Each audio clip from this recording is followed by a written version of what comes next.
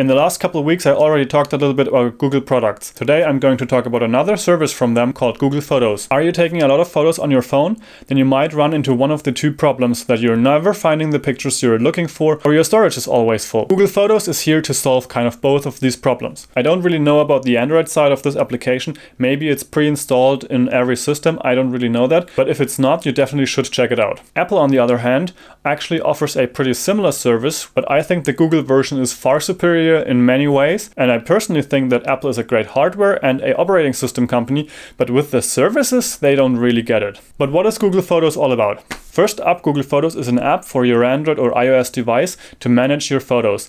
It integrates directly into the camera roll, and you don't really have to work any more than that. Additionally, it is also there for backing up your pictures and for sorting them and making them more accessible. And that's where the fun starts.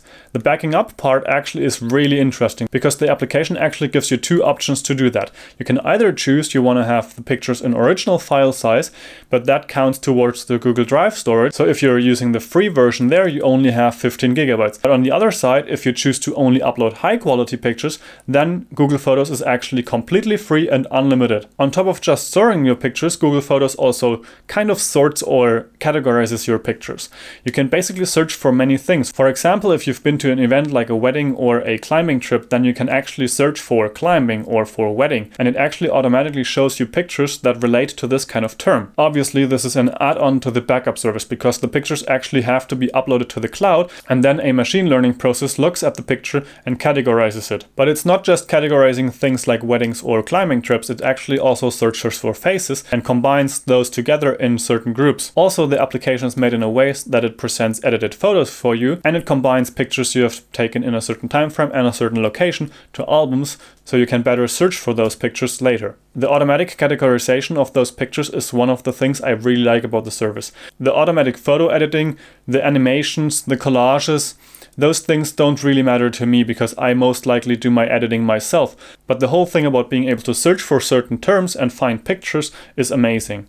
And it's not just possible to search those terms on your phone, you can also go to photos.google.com and then you have a web interface to your album. So you have a big version of what you have on your phone, but it's in the browser and you can type faster, you can upload pictures from your computer, and you can sort your pictures there. But what about storage on your phone? The app on your phone actually has a function to delete pictures that have been uploaded to the cloud. So you don't have the big versions on your phone, you only have certain preview files. And then if you want to send the big version to someone, or you want to view the big version or edit it, you have to download it back to your phone. But this process actually gives you an opportunity to have more room on your phone. You have the pictures backed up in the cloud, and you have them searchable all in one app. Now, this is a specific thing I wanted to show you directly on your phone. Once you've downloaded the Google Photos app on your iOS device and you open it up, it will instantly ask you to access the camera roll. Obviously, you want to give that access because basically the app doesn't make any sense if you don't give it the access. Once you've done that, you will have your camera roll here, and you can just scroll through, you can view the pictures, you can edit them right in the application, and there is a basic editor there. You can also use Snapseed, which I have talked about in another video, and you can share your pictures, for example. But going back, you can also go into the settings to the top left. There's those three bars next to the search bar, and there you have a lot of menu options. We want to go into the settings, from there go into backup and sync, and in the backup area you want to have backup and sync activated, and then in the upload size area you will have to decide between high quality and original. I use Google Apps for Work, which basically gives me unlimited storage, so I want to have it at original, and I really care about my pictures, so I want to have them in original size online.